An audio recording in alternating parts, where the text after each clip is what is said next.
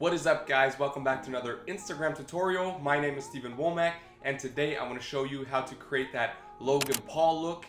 He doesn't really have one look in particular, but in general I found one look that he uses on most of his pictures, so I thought we'll just go with it and call this the Logan Paul look, and I'm assuming that's the one you requested. And in this tutorial I want to show you how to create this look using your smartphone and the free Lightroom app only. So it will be totally free, but I've also created a preset on exactly this Logan Paul inspired look. It's on my website, the link is under this video, and it's in that all presets pack along with over 80 presets, and I'm adding presets on a weekly basis. So for the ones of you who already have the pack, it's online now. Go ahead and download your Logan Paul preset. For everyone else, check out the preset pack. It's on my website, as I said, link under this video. It's a pretty good deal, so I recommend to check it out. And if you haven't already, I'd be super happy if I get your subscription and you hit the notifications bell so you don't miss out on any of my future tutorials. Now, if there's anything that you need from me, any look that you've been trying to figure out lately, just DM me on Instagram, @Wommack is my handle. I'll try to reply as fast as I can, and I will help you to create that preset, either explain it or even make a tutorial about it next. So feel free to DM me or just comment under this video. I've said enough, let's jump right into the tutorial. The first thing you will need, of course, is your smartphone, and then I want you to open up that Lightroom app. In this case, I'm choosing this picture of Logan and his brother Jake. And the first thing you want to do is in the Lights tab, go to Curve on the upper right.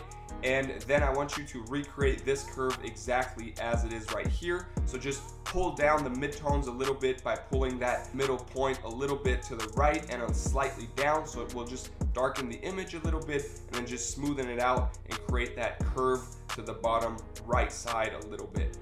And once you have this copied, your image should go from this as it was before to this right here, and then we are done with the curve. So what you want to do is just increase the contrast to about plus 48 in this case, and the highlights, we want to pull those down to negative 25 right here, and boost up the shadows to plus 31 in this case, and the whites we want to pull down again to negative 31, and the blacks we want to pull down to negative 34 is perfect. So once you have this, we're done with the lights. We go over to the colors tab, and here I want you to boost the temperature a little bit to plus 9 and pull down the tint to around negative 14, and then pull down the saturation all the way to negative 54 in this case.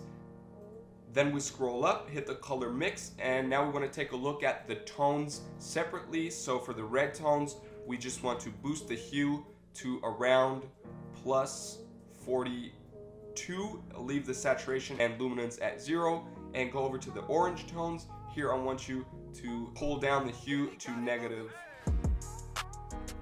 4 and boost the saturation up to plus 77, and pull down the luminance to negative 21 right here. Now we go over to the yellow tones, and here I want you to pull down the hue to negative 25 in this case, boost the saturation to plus 50 and leave the luminance at 0. Go over to the green tones, boost the hue all the way up to plus 71 or 72 in this case, and boost the saturation up to plus 57 right here and leave the luminance at 0. Also, the aqua tones, we're not going to change anything. We're going to leave everything at 0. And for the blue tones, I just want you to boost the saturation to plus 17 in this case. And for the purple tones, we want to pull down the saturation all the way to negative 100. The pink tones as well, pull down the saturation all the way to negative 100. Now, the next thing, once we're done here, is the effects panel down here. And what you want to do is just pull down the texture a little bit to around negative 16 and boost the clarity all the way up to plus 60. Plus 60 is perfect.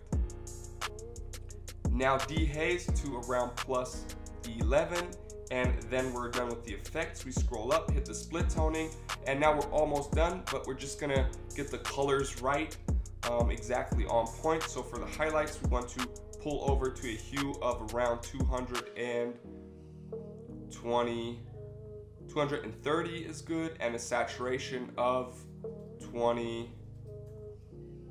27 right here is perfect. So it's 233 and 27. And for the shadows, we want to pull over to a hue of around 234 as well right here, and a saturation of 24 right here. So it's 233 and 24. That works perfectly, and we are done here.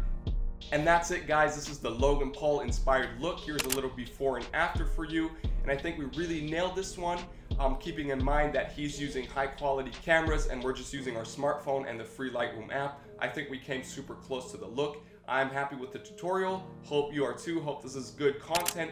And once again, I've created a preset on exactly this Logan Paul inspired look. If you don't want to toggle along to the whole tutorial, it's on my website. The link is under this video, and it's in that all presets pack, along with over 80 presets that you can just easily paste to your pictures to make them look great.